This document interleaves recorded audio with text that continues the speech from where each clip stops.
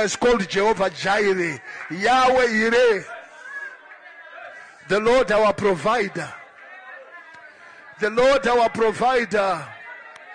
Ezekiel Guti built Zayoja with nothing in his pocket except a God who provides. Why are you pretending today that he built with money that was stolen from anybody? Why are you lying? Why are you lying? Why are you lying? Why are you lying? Why are you lying?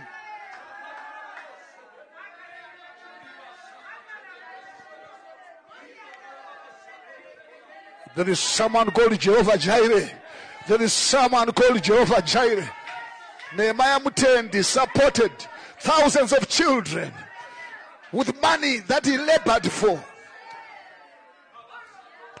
Helped lots and thousands of Africans and millions to help themselves.